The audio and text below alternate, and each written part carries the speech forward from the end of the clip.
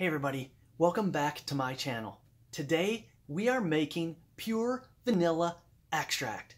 If you've ever purchased this in the store, it's pretty expensive. $4, maybe $5 an ounce, somewhere in there, depending on where you get it.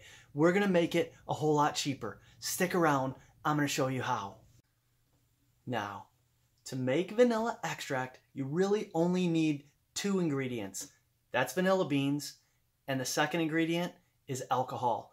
Most commonly used with vodka, like an 80 proof, 40% alcohol. That's it, two ingredients.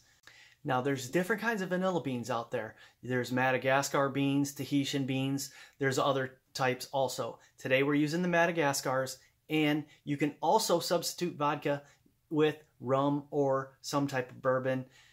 Today we're using vodka because we want as pure of a flavor as possible. Now keep in mind, when we make this, this is pure vanilla extract. It's not like buying vanilla in the store. If you look at the ingredients, the first ingredient in most vanilla that you buy at the store is water. Probably almost 3/4 water with a little bit of alcohol and vanilla beans. This is pure alcohol and beans, not watered down. So if you're gonna cook with this, keep in mind, look at the recipe, because you're probably going to use less vanilla extract than you would just normal vanilla.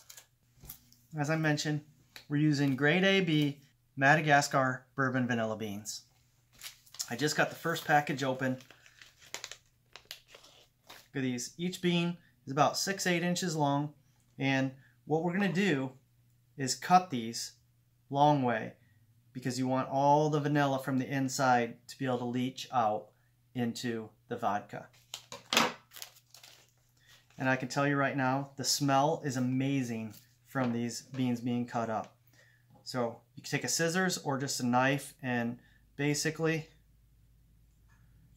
you're just going to cut long ways just to get this bean open, just like that. So we're going to go ahead and get all these cut, and we'll get them in the glass container. Get a little close up there. I don't know if you can see that, but see that? All that goodness in there? Basically, we just want all that to leach right out.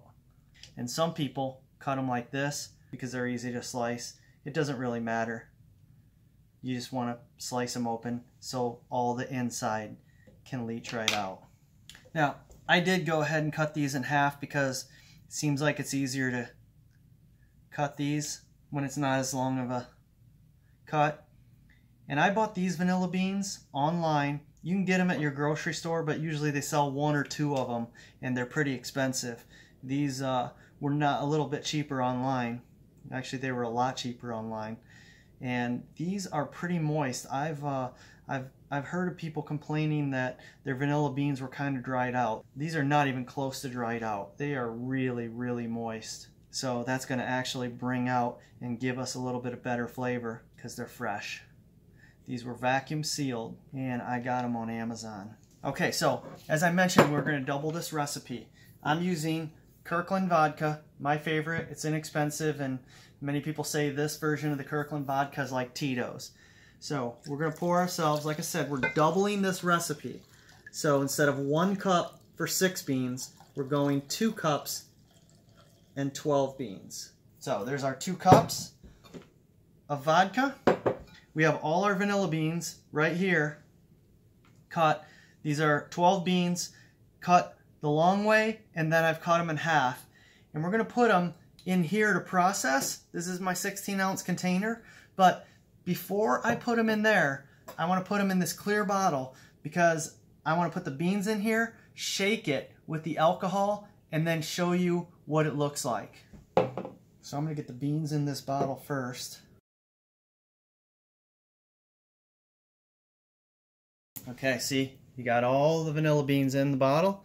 We're going to pour our vodka in on top. I'm going to use a funnel here and pour this in. Another reason why you want to cut these in half is because you want your vanilla beans all the way covered. All right, I'm going to put a cap on here, and I'll see, you can see the vanilla coming out of there already. I'm going to shake these real good. Now you can see, look at all the vanilla that's coming out of there. So that's going to be a little bit cloudy, but in the end, that's going to be very good tasting vanilla. So again, like I said, I put it in the glass bottle so that you could see what it looks like once you start shaking it, but we're going to leave them set in these. And this has to set for 8 weeks, so 2 months. You want to leave this set before you use it. And you'll notice it's not dark like the vanilla you buy in the store. That's because most vanillas, they put caramel color in to make it dark. Pure vanilla extract is actually clear most of the time. Now before I pour this in the other container that it's going to process for 2 months in, I'll just get a little tiny taste here. So let's get a taste. Wow. It hasn't even been that long and you can really start to taste the vanilla. This is going to be good. So that's it. That's all there is to making pure vanilla extract.